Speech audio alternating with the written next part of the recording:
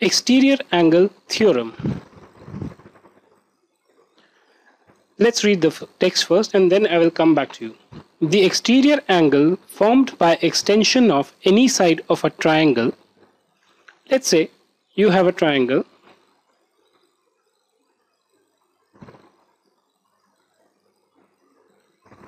Let's call this as A, B, and C. Right? So a triangle basically has three angles. Okay? Let's call them small a, small b, and small c. Right? These three angles basically are known as interior angles of a triangle. Okay? And we know that a plus b plus c is equal to 180 degree. Right? The exterior angle formed by extension of any side of a triangle. So let's say you extend any side of a triangle. Let's say we extend this side here.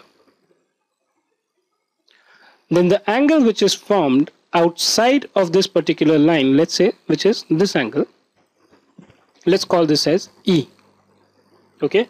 This is known as the exterior angle, is equal to the sum of two opposite interior angles of the triangle. So if you see, this exterior angle will be equal to the sum of two opposite interior angles. Which are the two opposite interior angles? B and C. So angle E is always going to be equal to B plus C. Right? Let's say, suppose instead of this you would have extended this side. Let's call this angle as angle F. Then F is going to be equal to the sum of two opposite interior angles, which are A and B. So you just leave this adjacent interior angle. Right? Similarly, if suppose you would have extended this side, let's call this angle as G. G will be equal to again the sum of two opposite interior angles, which is A plus C. Okay? So this is what the exterior angle theorem is. So let's say, suppose you were told that in a triangle ABC, let's say this triangle only, given A is equal to 30 degree, B is equal to 45 degree, not 45 degree actually, let's say 65 degree, find F. Now F we know is the exterior angle, and that is equal to the sum of A plus B. So F will be 30 plus 65, 95 degree. Right? Now given that the exterior angle is going to be a sum of these two opposite interior angles, okay, and we also know that none of the angles can be 0, right? So F is always going to be greater than A and F is always going to be greater than B, right? Because F is equal to the sum of A and B, angles cannot be negative or 0, so they have to have a proper value.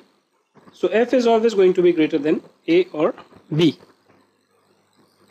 Now you must be wondering, how come this is possible? What is the reason why does this happen? Let me show that to you. Now if you notice, let's say take the case of C and F. C plus F is equal to 180 degree. Right? Why? Because this is a straight line, so they form a linear pair. Okay?